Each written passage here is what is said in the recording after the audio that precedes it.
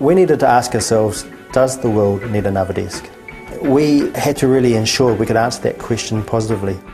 We basically build these prototypes as fast as we can, you know, and then bring someone in and invite them to sit there and work there for a day or 2 days or even a week.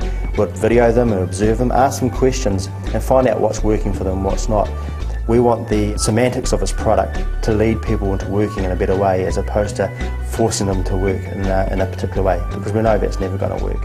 How do people use the task landscape in a way to make them feel in control, feel that this space is a reflection of how I work versus how your space is a reflection of how you work. We don't want to prescribe how anyone should behave or set out their desk space. We need to have a product that allows for different work styles but supports those overarching themes that allows for people to make sense of a space, organise things, prioritise things in a way that makes sense to them. We had tried a variety of different products across our Palo Alto campuses and really across North America, anything from the 6x8 to the 8x8, but the Hum offered a product that was open, collaborative, that allowed us to move kind of into the next generation and really attract the next generation of workers, which is key for us today.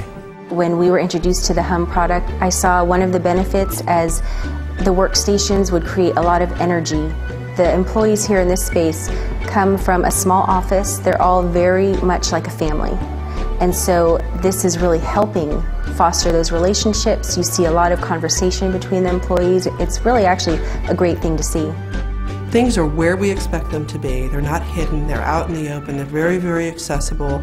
And it makes it very, very easy for people to kind of work in the space without kind of straining themselves. It's like the product really works with your natural rhythms. And that's really one of the best elements of the Hum product.